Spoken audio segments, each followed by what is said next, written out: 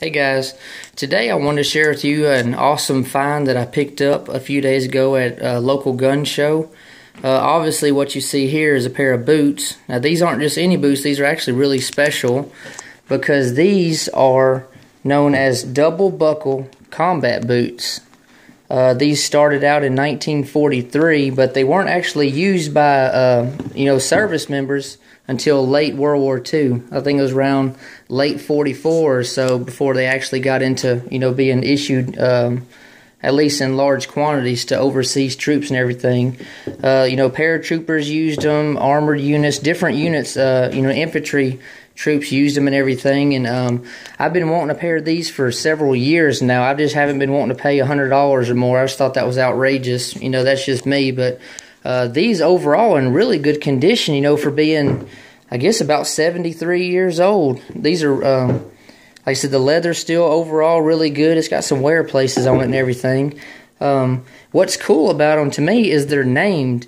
It's got a soldier's last name of Woodward, and then it's got RA, which is regular Army, 142-43529.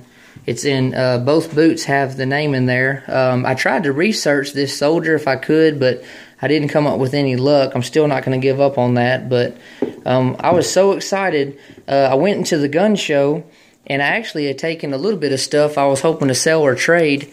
There's a man that was set up, and he's in his late 60s. He normally buys and sells old military stuff. I bought a lot of stuff from him and sold a lot of stuff to him and traded him over the years, but I saw these sitting on the table, and I hadn't asked him a price or anything. I knew they were going home with me somehow.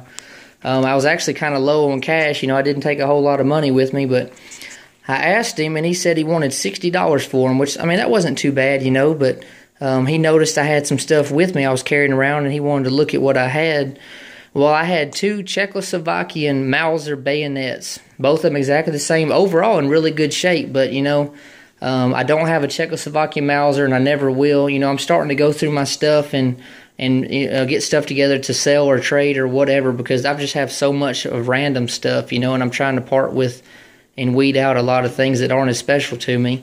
But anyways, so we ended up trading my two bayonets for these boots, which the bayonets I had $55 in. I paid $28 for one and $27 for another, a few years ago. So basically, I've got $55 in these boots, which I think is a really good deal, especially with their condition and being named and everything. Like I said, I've been wanting a pair of these for a long time, and I was just so excited to be able to pick them up. This is probably one of the coolest things I've added to my collection in months. Like I said, these are just getting harder to find. Like I said, people are starting to ask a lot of money for them. But just take a look at here. Look at that. Just think these are 73 years old. Like I said, they're model 1943.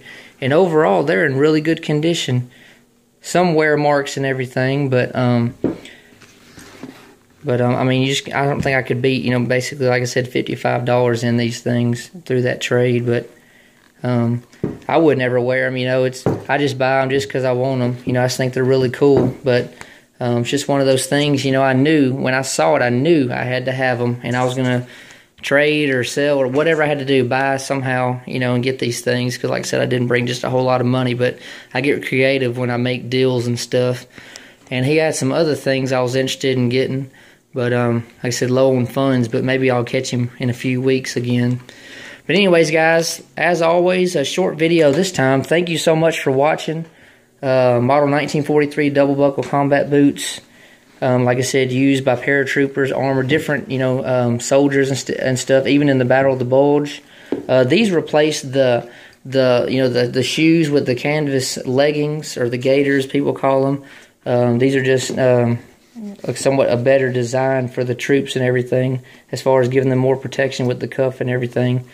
But really cool, though. Really excited to have added these. As always, guys, thank you for watching.